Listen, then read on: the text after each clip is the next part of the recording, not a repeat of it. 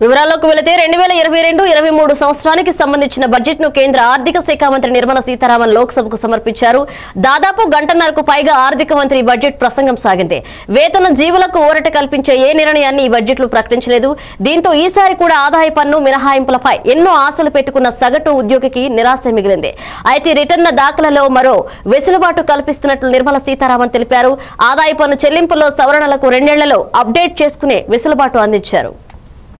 Or mistakes in correctly estimating their income for tax payment.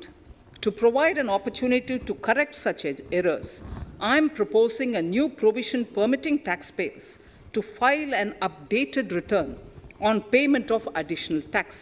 This updated return can be filed within 2 years from the end of the relevant assessment year.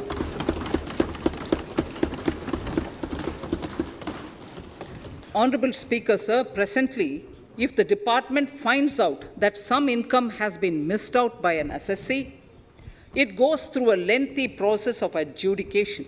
Instead, with this proposal now, there will be a trust repost in the taxpayers that will enable the assessee herself to declare the income that she may have missed out earlier while filing her return. Full details of the proposal are given in the finance bill. It is an affirmative step in the direction of voluntary compliance. 2022-23 ఆర్థిక సంవత్సరం